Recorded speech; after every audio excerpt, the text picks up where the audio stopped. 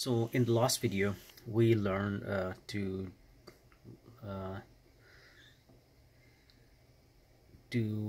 upgrade or install softwares on different computers in our office or any environment that you're a part of the help desk. One was you physically walk over them, walk over there, take control and install it for them, but that's not very efficient. Like you will be walking all over the place. The other one is that you're sitting from your desk, you just remote desktop into their computer, use the network drive wherever this installation media is stored, or you download it from the internet and install it for them. But what if you have like 100, 200 computers or more, and 500 computers, 1,000, 10,000? You want to use a software that keeps track of not only what's installed, but it has a package or library that has all the normally used software, and you can simply push from them. There's no free option as of that I know of. There is one that is paid and a free. The paid is $500 per admin. You can use it to basically it has everything. It's called PDQ. I'll launch it over here. So if you see this package library, so you can see it has everything. If you can go down, all the softwares are already there, and there are 4 updates available or something like that. Download history, like if you have downloaded it, download works like it's here. You download it, for example this one, you download, select it.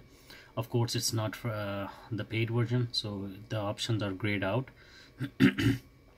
but you get the idea. Like that's how you do it. So you simply have to click here. Some of them they allow on the, like from the free one, all you have to do is download or deploy it. Like from here you select it and then you click on deploy, and it gets deployed to whatever the machine is. But there is a work, since it's a free version and they want you to try it out and see how great it is, that you can simply install it on any computer on your domain. So it's a great software. So since if you want to work with the free one, and since it's not allowing you to, for example,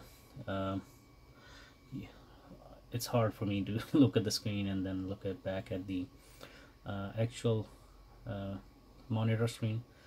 For example, you see the Google Chrome here, this one right here. There's no way for me to install it from here. I cannot download it, I cannot deploy it, it will not allow me. But what if I download Google Chrome from the website and then deploy it? Since it's a free version, it will not allow me for deploy it from here, but I can download and use the same software and deploy it myself. That's pretty neat.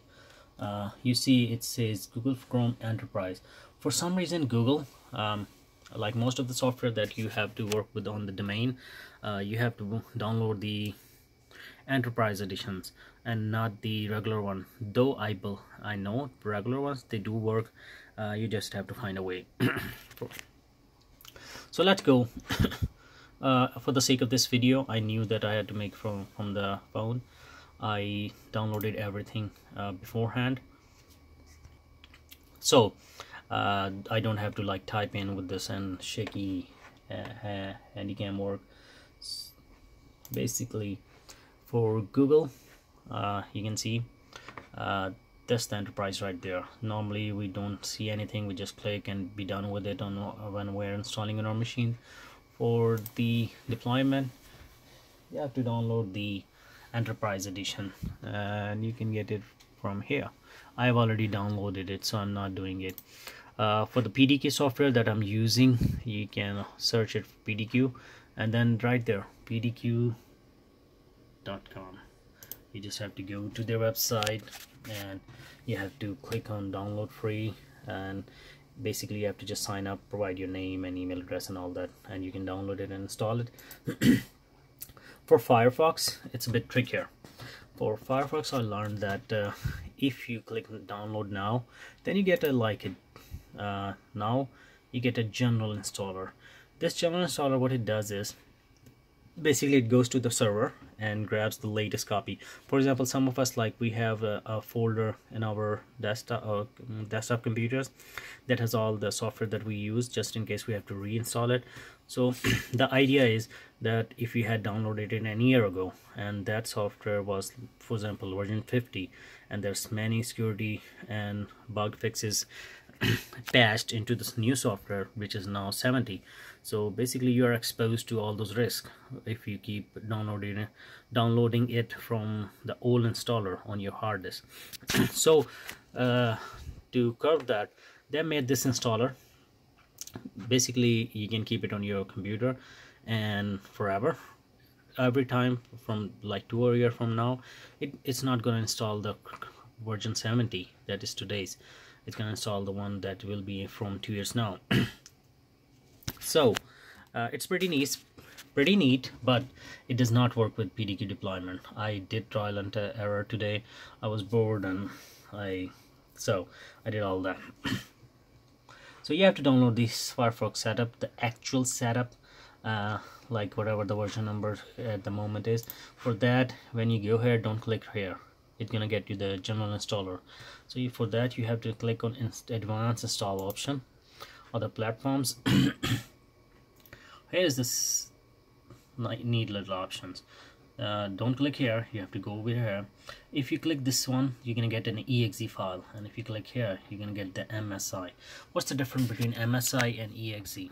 For exe, in order for you to be able to deploy through this software, you have to find the silent install switches or parameters. So basically what it does is that it does not prompt anything for the user, because you are not physically on that computer, you are doing it over the network. So it just download and install everything, and so the end user does not have to click next or install and all that, or have to click on any options. With the MSI is that you don't have to find any of the parameters. MSI by default does install silently, so it's pretty neat. You need to know that. I know it's a lot of talking and no action yet, but let's get to it. I felt that these are really since I had done already all the trial and errors, I felt that I should put it in the video, so just in case if anybody's having those issues and getting frustrated or can't make it work, excuse me for my throat, can't make it work, they can actually get by it. So let's go and fire up the process. For the process, there are two ways we can actually, from the